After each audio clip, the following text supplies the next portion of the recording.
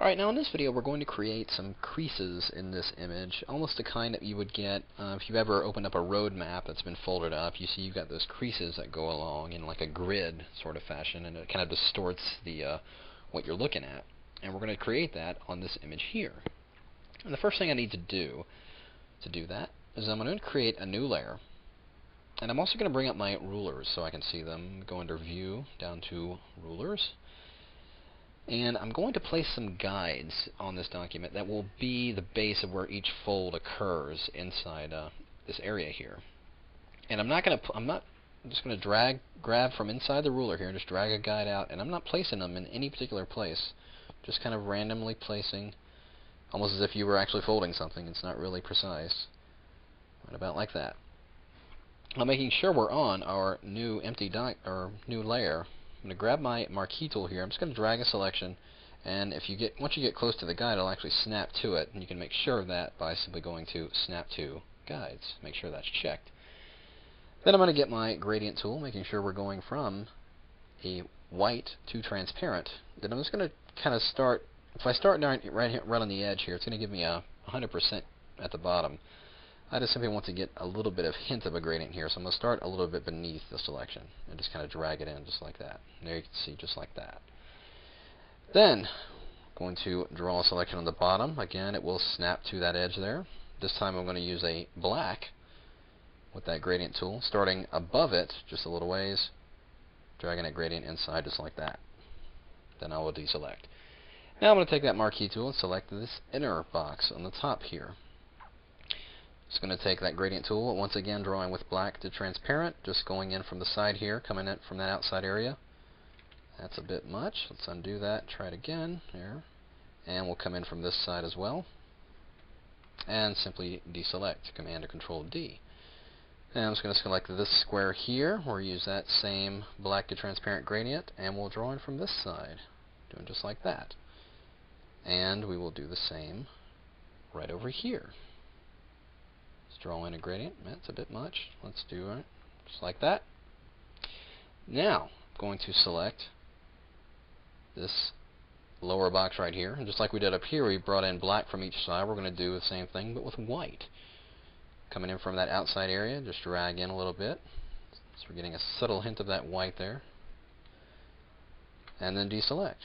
I'm going to go ahead and turn off my guides, since I don't really need them right now. I don't want to clear them, but I just want to get them out of my view. So I'll just turn them off. And there you can start to see that the folds are starting to take shape, but we're not quite there yet. So what I'm going to do actually is create a new layer right beneath this new one here. Hold down the Command key and it will create a new layer beneath your currently active layer. Just like that. I'm going to bring up my fill dialog, Shift Delete or Shift Backspace, and fill this with 50% gray. I'm going to go back to this gradient layer here, and I'm going to apply just a slight blur. Go to Blur, Gaussian Blur. Do like a 1 pixel blur. Will actually work pretty good. That's okay. Now, I need to save this as I see it as a displacement map. So I'm simply going to go under File to Save As.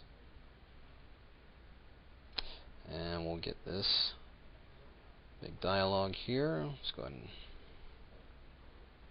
make sure we're on the desktop here. I'm going to call this Disp1.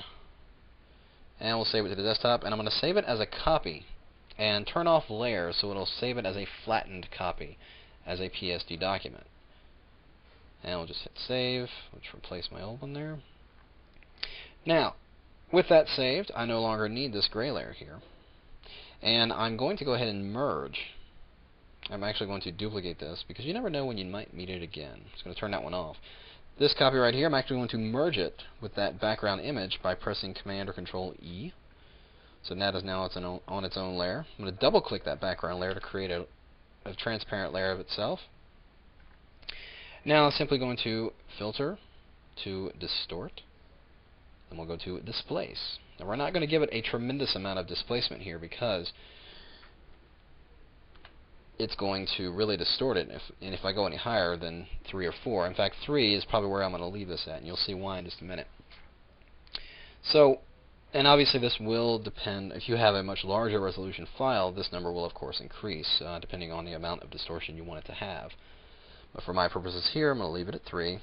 And we'll hit OK, and we'll get this open dialog. We'll go and find that displacement map we just created right there. Click Open, and there you can see not only has it distorted it, but because we combined those shaded areas, it's actually given me kind of like really folded creases within those folds. You see those? If I zoom in here, it's given me some really interesting effect here, like almost like it's an actual fold there. You can see some distortion right in here, and that looks pretty good. And now, because that's on its own layer, I'm going to bring up my free transform, Command or Control T, and simply scale this in a little bit. I'm holding down the Shift and Alt or Shift Option. Scale this into the center just a little bit. With it still active in transform mode, I'm going to hold down my Control key or simply right-click on it, go up here and go to Warp, and just simply kind of push these edges in a little bit. Give it a little bit more distortion, like it's an actual, folded up piece of paper. And I'll just press Enter, and I will create a new document beneath this active one, holding down the Command key, clicking on the new layer, and I'll just fill that with black. And there you pretty much have it. Really cool folding paper effect. Now, if I wanted to do it, enhance it a little bit more, if I go onto that map image, I can go to Filter, to Liquify. We'll bring up this giant window here. Let's scale this in just a little bit. Now I can't get you the whole view of the window, but you can see what I'm doing here. If I'm going to select this move tool right here and keep my brush pressure really low, about 25, I can just push these edges in here where the folds are kind of going down, just to give it a little bit more depth. Like it's really kind of folding in, pushing in a little bit. And let's hit OK. You can see those edges. If I undo it, you can see right around in here. If I undo that, you can see it just makes it a little bit more believable as a folded piece of paper. So there you have it. Applying fold creases to practically any image.